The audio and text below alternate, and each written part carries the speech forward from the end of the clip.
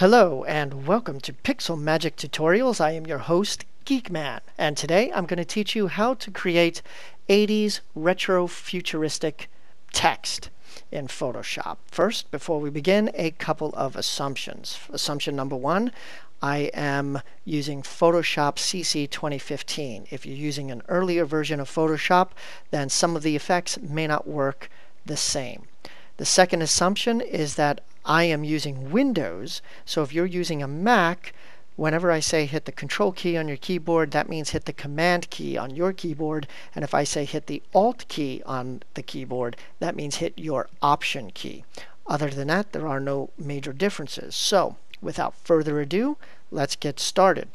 Okay, the first thing that we're going to do is we're going to hit a brand new document. So let's hit Control N on our keyboard to bring up a new file dialog box. We're going to name this 80s Retro Future Text. It's going to be at 3840 pixels by 2160 pixels, resolution of 150, RGB color 8-bit, white background, doesn't matter, we're going to be changing that.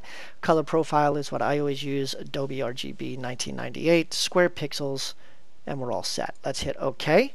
And here we have our new image. Now, normally I would walk you through making the background, but for this tutorial, I'm going to skip that and get straight to the main event, which is creating the futuristic retro text.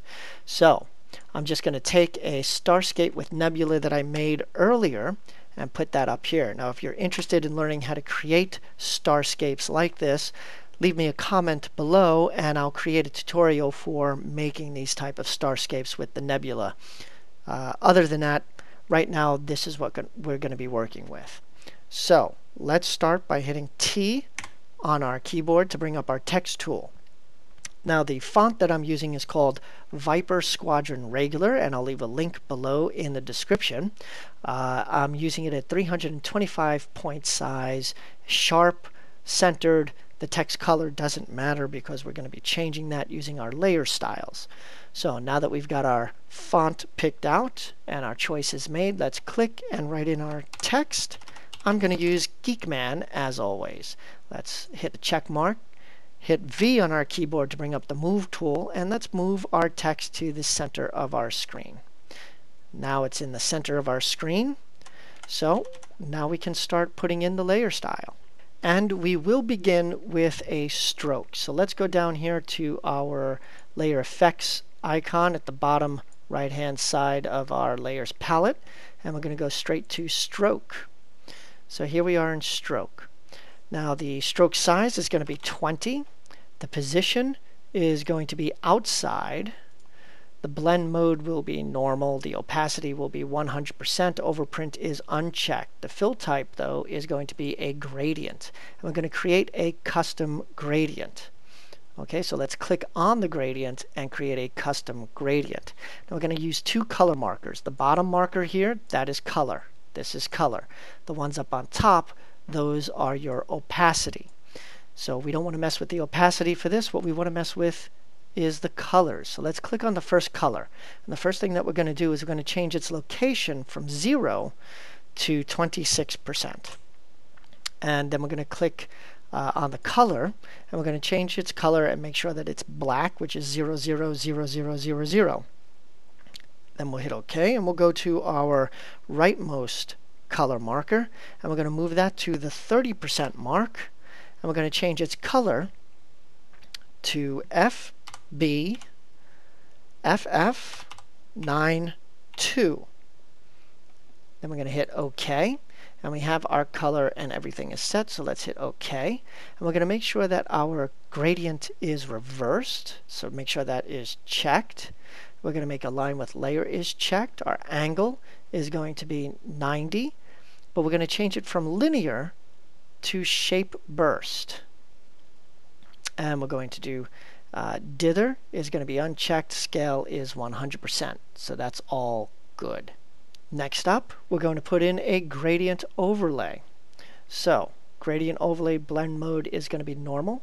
Dither is unchecked. Opacity will be 100%. And we're going to create another new custom gradient here. So click on the gradient itself, and we're going to bring up the gradient editor. Now we're going to need 4 different colors. So we've got 2 already, one left and one right. So let's just add 2 more. Just by clicking anywhere underneath the line, you add in 2 more. So the first one is going to be at 0, and the color that we're going to be using is 62005F, a nice rich purple. Hit OK. Then the second one that we're going to be using is going to be at 32%, so location 32%, and the color that we're going to be using is a lighter purple. So we're going to go with B11FAC. That's a nice lighter purple. Then we're going to go to the third one, and we're going to make this kind of a yellowy orange color. So we're going to make that color of F9E600. Hit OK, and we're going to make sure that the location for this is going to be at 67%. Now the last one, we're going to make that at 93%.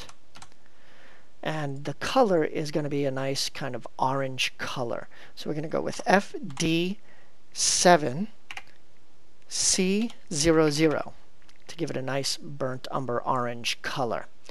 Now, an important thing that you can do here, if you click on one of these colors, you'll see that there are these midpoints.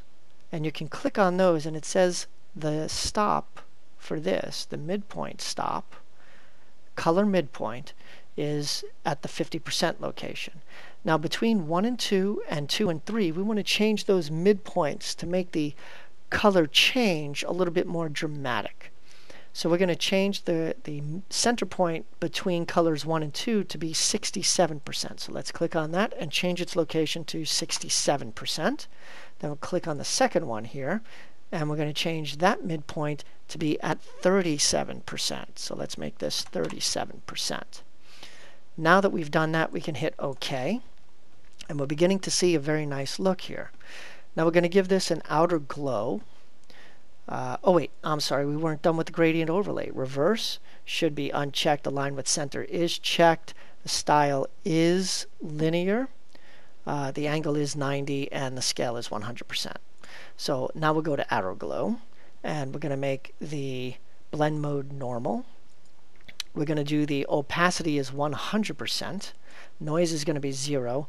And the color that we're going to use is, again, a kind of orangey color. So let's go with F4BF3F. Hit OK. And let's see.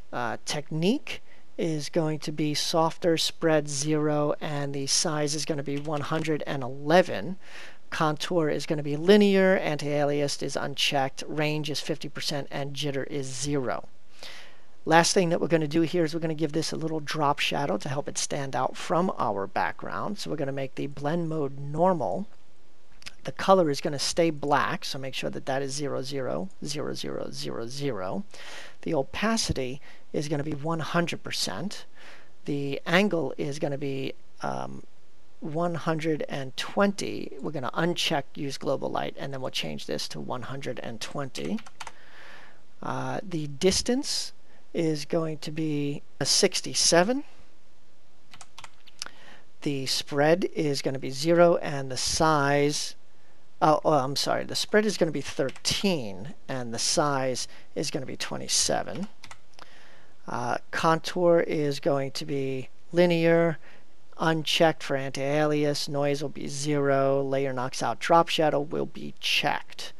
And that is the end of our retro futuristic 80s text effect in Photoshop.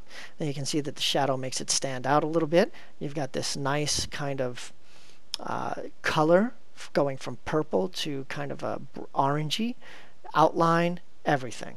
And it's on a star background, which I think gives it that 80s wow. So that's it.